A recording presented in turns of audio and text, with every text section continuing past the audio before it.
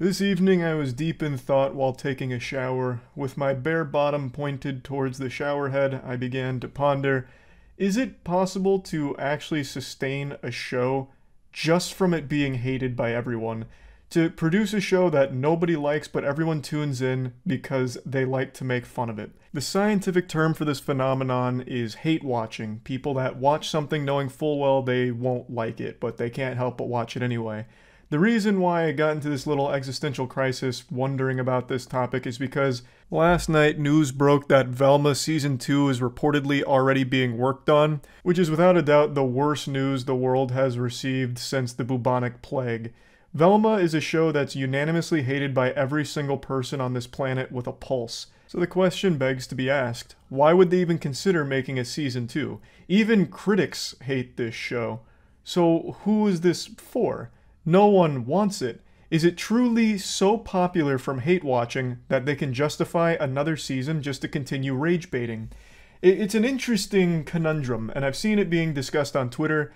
I believe the big tweet about it says something to the effect of, you hate watched, but you still watched, and that's all that matters to the suits. And I think there's a lot of truth to that statement.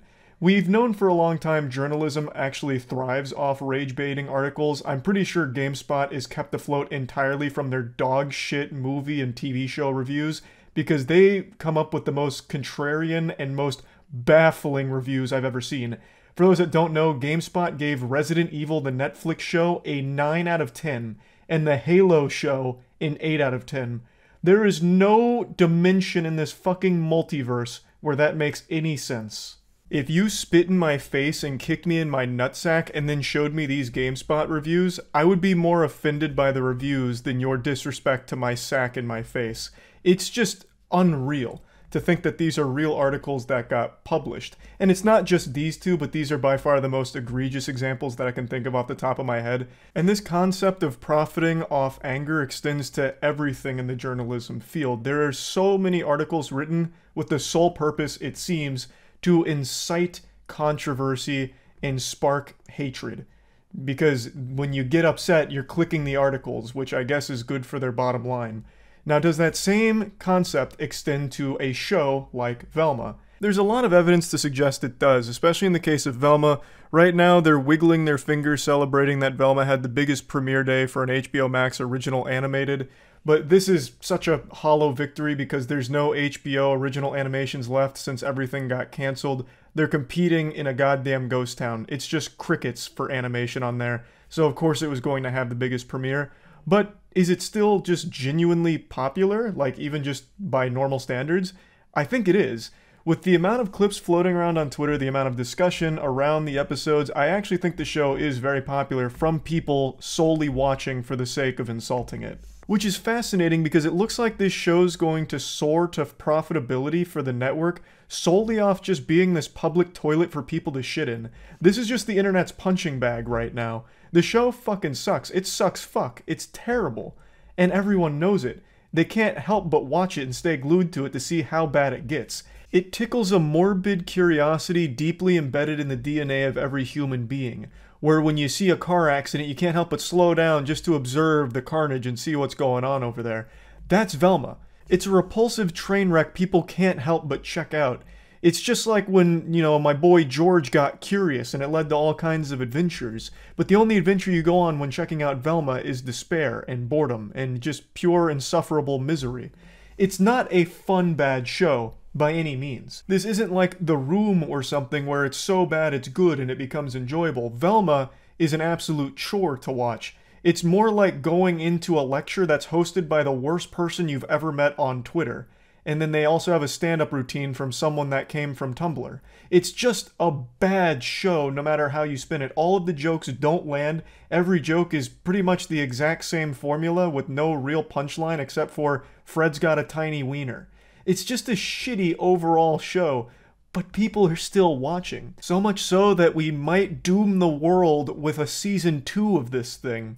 That would be like the apocalypse or the Armageddon written about in the Bible if there's actually a Velma season 2 that premieres next year. I can't even imagine how the world could have deserved such an awful fate. But it's so interesting. Like, I can't help but just be truly blown away by the fact that the studio and everyone involved here has to see the reception. They know everyone hates it. But numbers are numbers. And these numbers are astronomical, I suppose, because goddamn, a season 2 already. Very bold strategy, but I mean, maybe this is an actual legitimate thing that studios might start doing, is just making shows with the sole purpose of making people angry from watching them. I decided to do my due diligence and check against another recently hated show. This was universally slapped by everyone that watched it.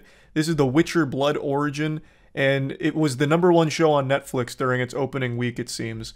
So, regardless of the quality of the show, it looks like as long as you can make people talk about it, whether it's positive or negative, it really does just benefit the network overall. Maybe when it comes to shows like this, there really is no such thing as bad publicity, because these are two very recent and very quick examples of shows that everyone despised, nobody defended, and it had no fans or supporters. There are more fans of Catching the Common Cold than there are of Velma or The Witcher Blood Origin, and yet they both pulled good numbers, it seems, solely from being hated. It's interesting. So, going forward, here's what I propose. Stop hate watching. Let me do it for you. I'll watch all of these stinkers and I'll let you know just how bad they are. I don't think shows and networks should be rewarded for churning out poop like this. So, I'll be the only one to watch them. Let Velma Season 2 roll around and it has a single viewer. Me. I'll fill you in on all the nitty-gritty details of how awful the show is, no problem. I don't mind doing that. I'll bear the burden of their sin and I'll carry it for all of us. I'll watch these god-awful shows because I love watching terrible shit. Even when it's not fun, like Velma, there's no fun to be had. That's a word that's forbidden to be used in the same sentence as this show.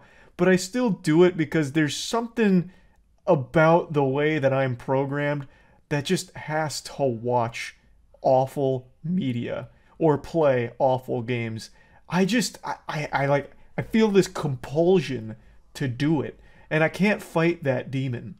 You know, if there's something that has a 1.3 on IMDb like Velma currently does, I'm like a moth to a flame. I'm like a dog chasing a car, except I know exactly what to do when I catch it. I fucking watch the goddamn show, and I'm upset the entire time. I wear a frown on my face, and it's this vicious cycle, and I just love it. I don't know what to tell you.